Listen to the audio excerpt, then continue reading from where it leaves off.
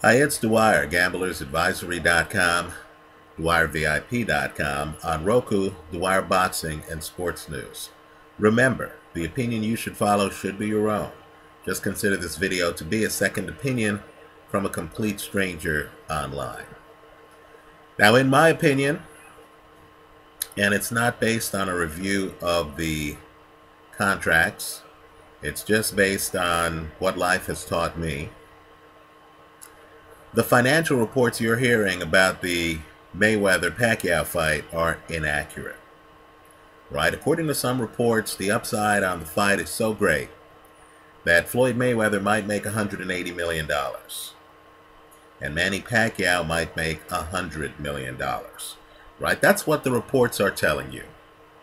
But let's take a step back and let's talk about our own common sense. Because quite frankly, these two guys are operating different business models, right?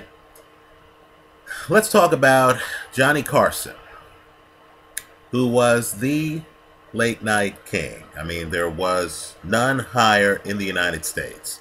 He was the late night king in the 1970s. The top rung, the champ, right? Had the best ratings, was the man. And let's talk about him versus Merv Griffin. Right now, Merv Griffin had his own show. Merv Griffin wasn't as popular as Johnny Carson. He didn't draw Johnny's numbers, right? He wasn't as culturally relevant as Johnny Carson. You said Johnny Carson, you understood. Top dog late night. You said Merv Griffin, he looked like a face in the crowd. Right? Johnny Carson was the big celebrity. But understand that while Johnny Carson made millions, Merv Griffin made billions. Right? They were operating different models. Johnny Carson, for his entire career, according to reports, was an employee. Right? I know I'm sounding to entrepreneurs here like Robert Kiyosaki. Let's bring that mindset to boxing. The author of Rich Dad, Poor Dad, I encourage everyone to read his books. But let's just talk economics here. Johnny Carson, the king of late night, topped out at $14 million a year, which was big money back then. It's big money now. But understand the difference between the two men, and it's a profound difference, right? Johnny Carson worked for other people. So Johnny Carson was paid a salary. Merv Griffin owned his show. Right? When the show's being syndicated and stuff like that, it's Merv Griffin who is deciding who negotiates on his behalf. Right? This is why Oprah Winfrey is so successful. Right? She was an employee. Then she's out on a date with Roger Ebert. I'm not making this up. And Roger Ebert tells her, you know what? If you owned your show and then hired your distributor, as just a distributor, you'd make a lot more money. That's what Oprah did. Now she has an empire. Right? Understand that Floyd Mayweather is Merv Griffin. Right? Manny Pacquiao is Johnny Carson. Right? Put differently, you know, Floyd Mayweather signs the front of checks. Manny Pacquiao signs the back of checks. They're very different. Right? Very different. When you hear about Floyd Mayweather making $180 million, folks, Floyd might clear more than that.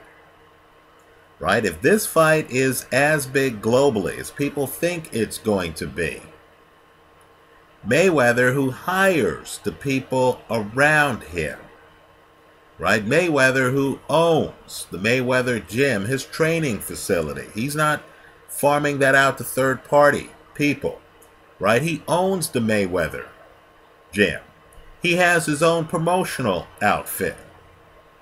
Understand, I know There are people here online who want to believe that Al Heyman, Mayweather's manager, controls boxing. No, just like Merv Griffin worked with other people, right? That's how Mayweather works with Al Heyman. Make no mistake, Al Heyman works for Mayweather with regard to Mayweather's career, not vice versa, right? So,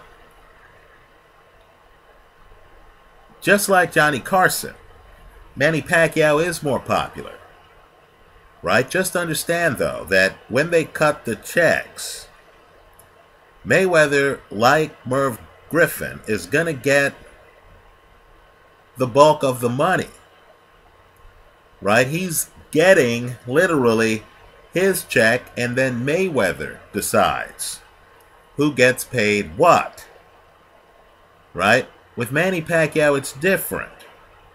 The people around Pacquiao, and this is the way boxing usually works. I'm not singling out Manny Pacquiao. This is the business model for most of boxing, right? Understand that Manny Pacquiao gets the check at the end of the process. In other words, the people around Pacquiao are taking a far bigger cut of the money designated for Manny Pacquiao than are the people around Floyd Mayweather, right? Mayweather is the one who is hiring people on a project-by-project basis. Let's back up a little bit.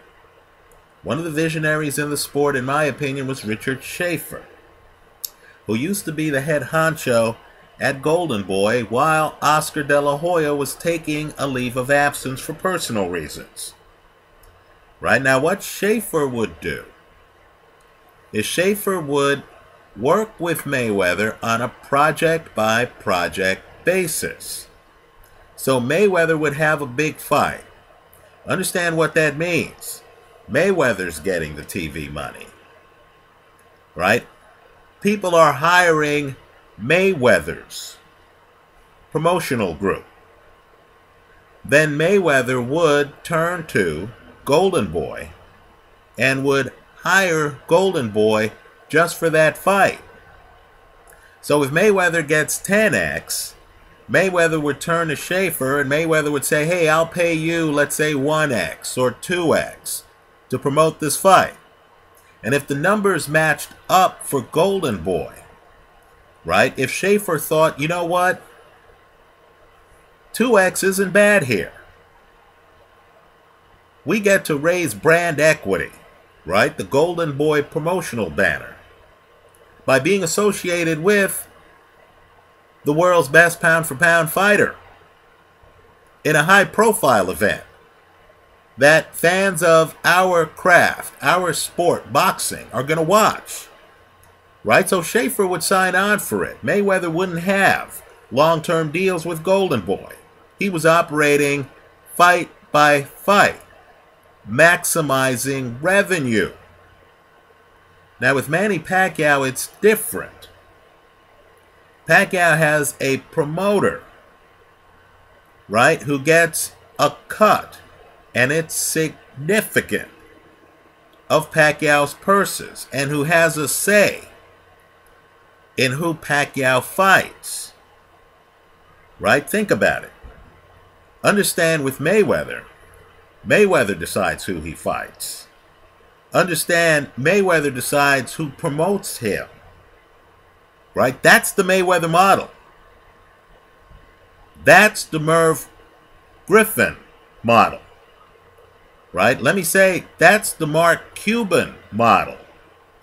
Go down the Forbes 400, and you're going to see a bunch of people who literally are the decision makers for their business entities. Could be a corporation, could be an LLC, could be incorporated, right? I'm just telling you, we talk about what's happening behind the curtain.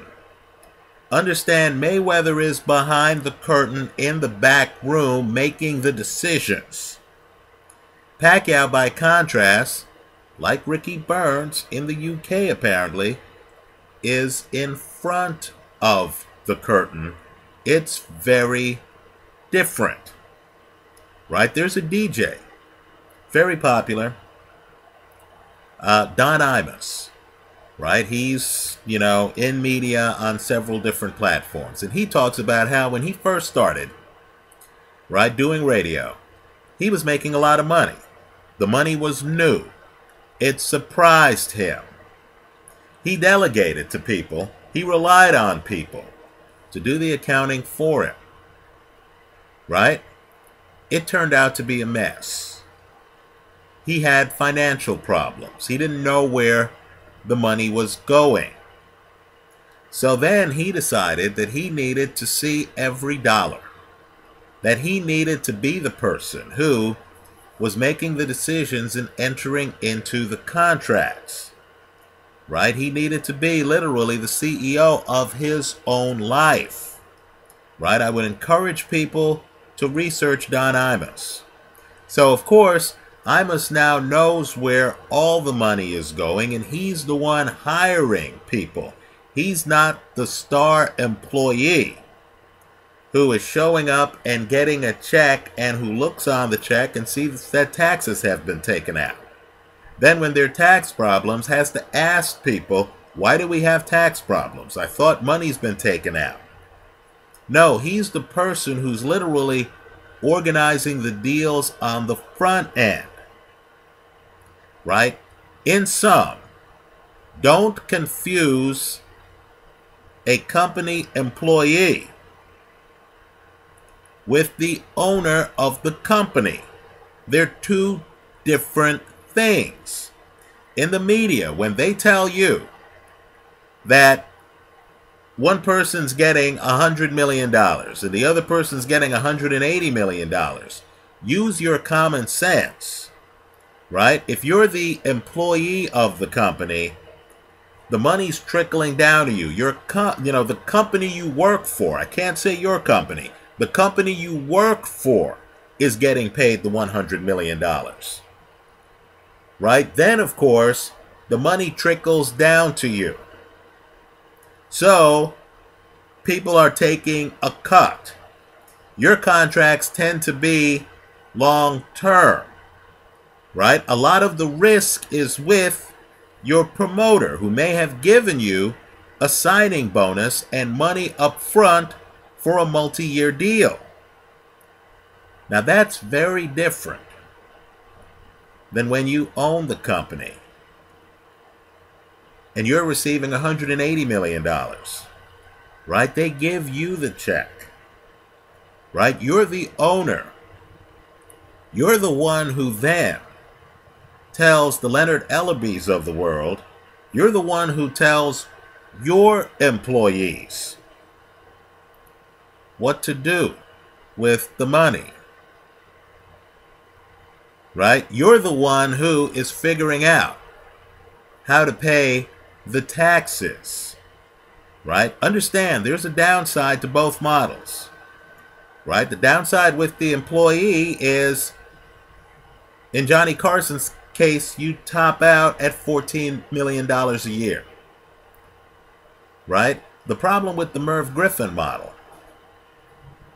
is that you don't have the safety of, some long-term contract with an employer. There's no employer who's assuming the risk for you, right? You're the one where the buck stops.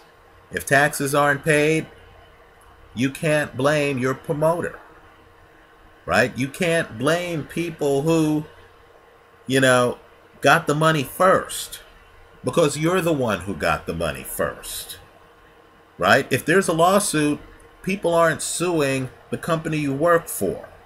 They're suing you because it's your company, right? There's financial uncertainty.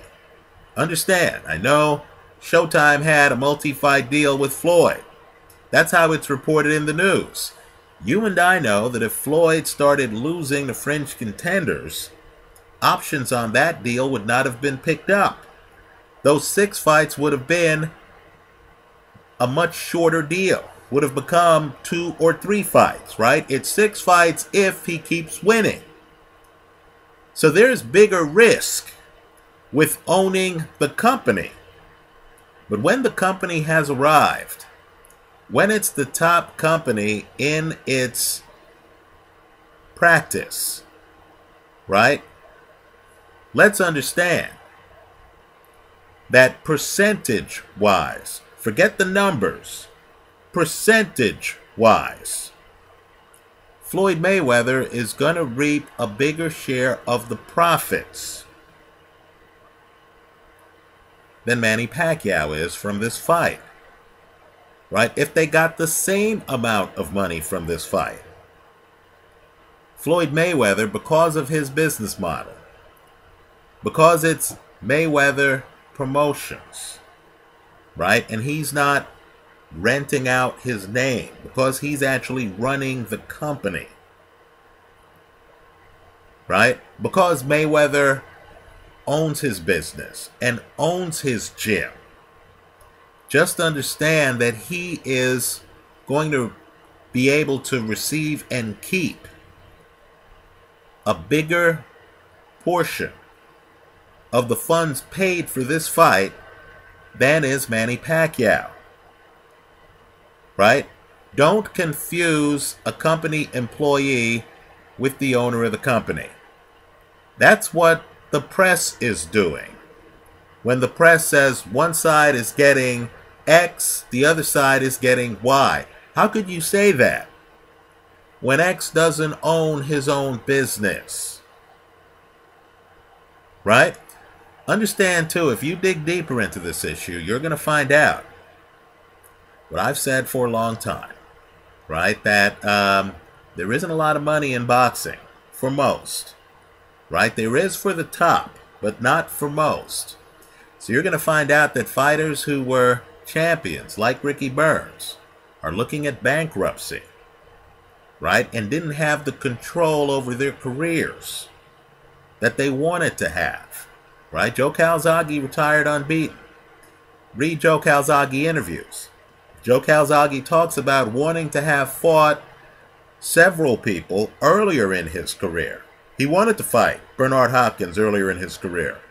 He wanted to fight Roy Jones earlier in his career. Understand, Calzaghe was so motivated to fight these guys that he actually traveled to the United States to fight both. Think about that, right? But he had a contract with the promoter. I won't name the promoter. And the promoter had certain control over Calzaghe's career. Understand, the money went through the promoter, right? What I want people to do here too, since we're the boxing hardcore here, is research Rocky Marciano's career.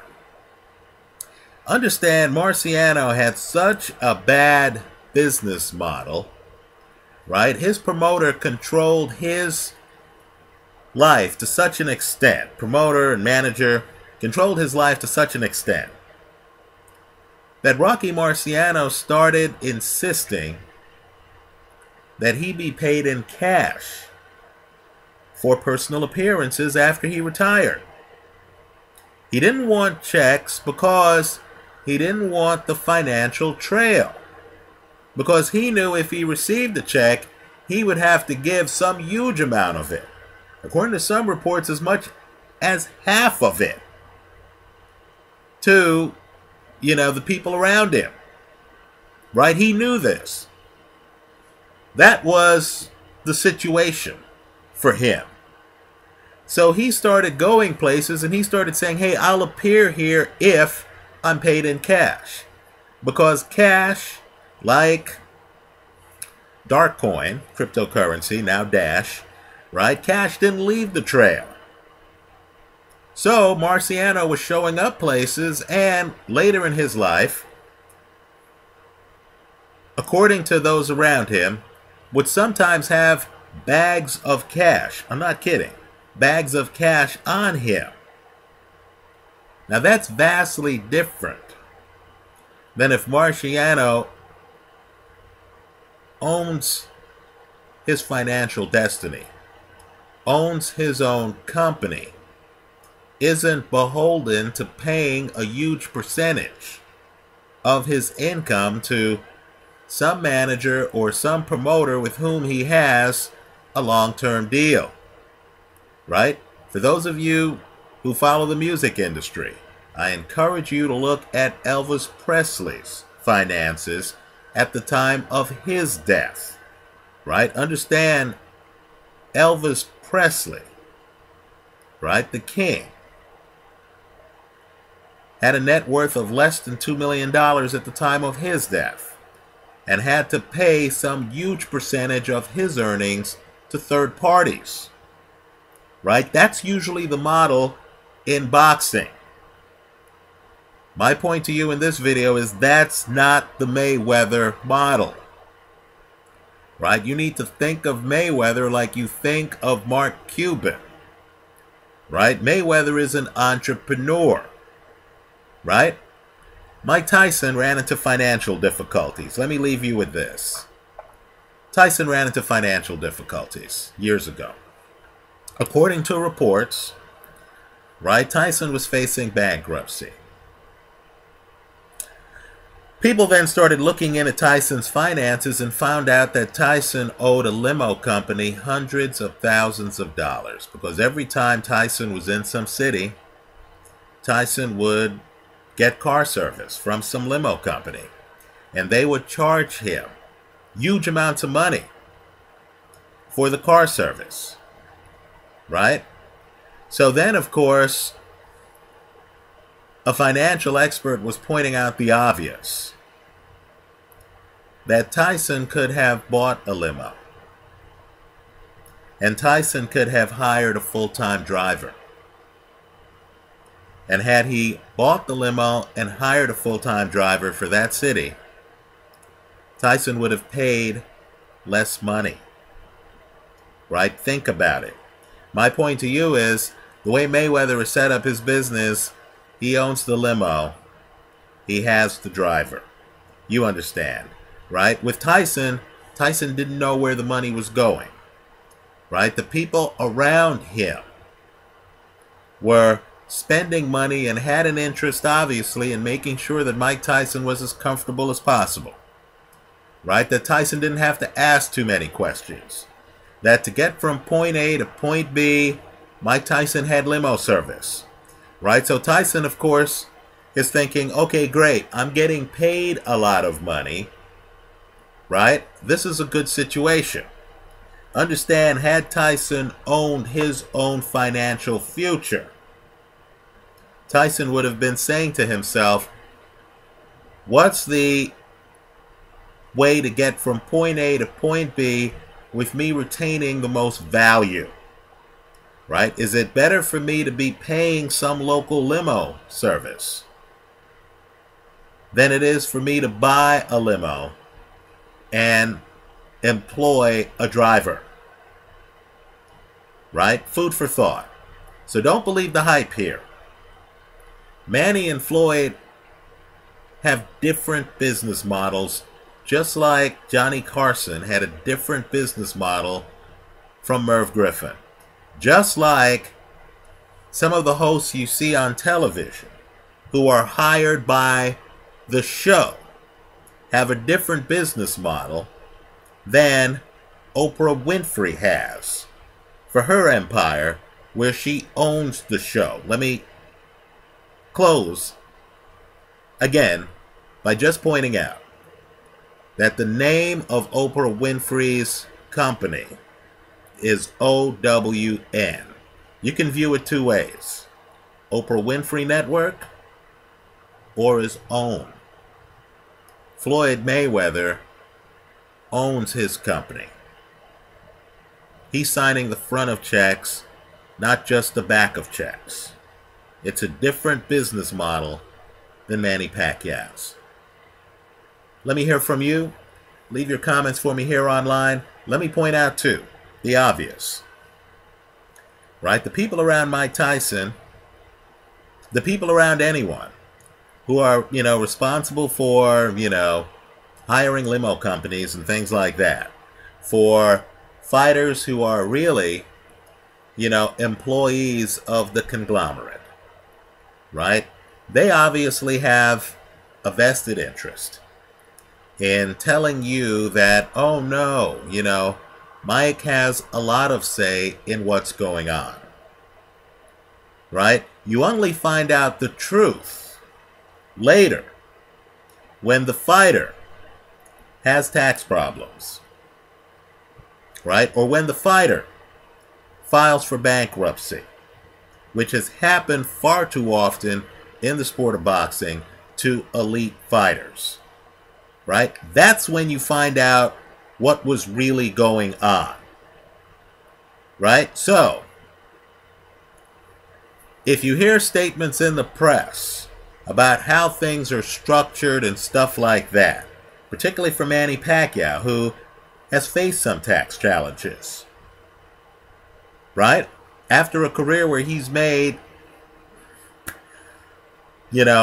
tens of millions of dollars, right? As you hear the comments, you need to just understand that different people around you have different agendas, right? The bottom line is just understand, when you don't own the business and you're really an employee, right? Someone hires you and tells you, you're an independent contractor, but they're calling all the shots, right? They're telling you who you're going to fight. Sometimes after fights, fighters will actually say in the post-fight interview, I'm going to fight whoever so-and-so tells me to fight, right? I don't care who I fight. I leave that to my promoter and my manager, right? That's how prevalent the business model is. Just understand it's not that way for everyone. I'm going to run and take this call. Thanks for indulging me. Let me hear your comments here in the comment section to this video.